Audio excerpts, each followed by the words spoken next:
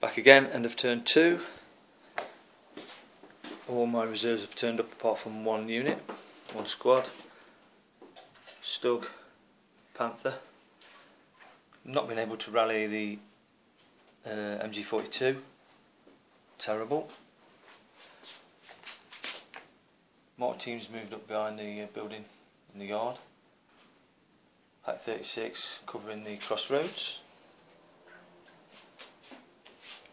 222's moved on forward. The squad's moved up, took some fire from Bob Sherman, causing a pin. He has his Vickers machine gun team in this building. Not good news for me.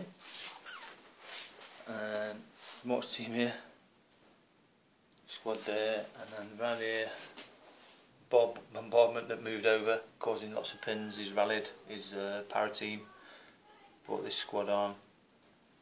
Observers hiding behind the chicken shed with 2 pins on him. His HQ's hiding behind this house here, and the 6-pounder's still covering the long road down to the crossroads. It still has a Sherman Piat team and 10 tank destroyers to bring on, and I have a squad left to bring on. Rio!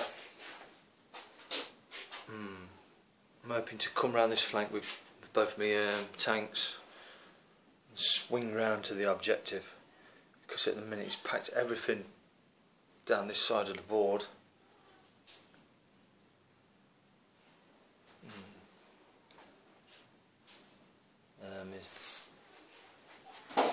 It's what to do next in turn 3. I think I might just push forward, take some fire away from the Stug and Panther.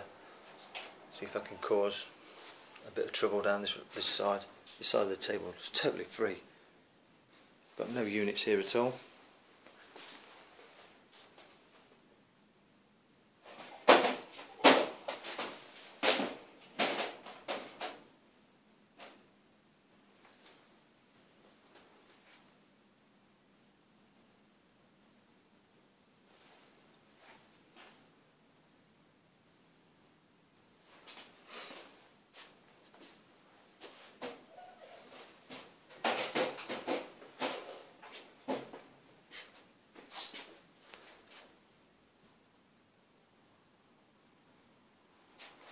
Yeah, those pins aren't on any unit. That's what, there's 4 pins he's removed from the para squad,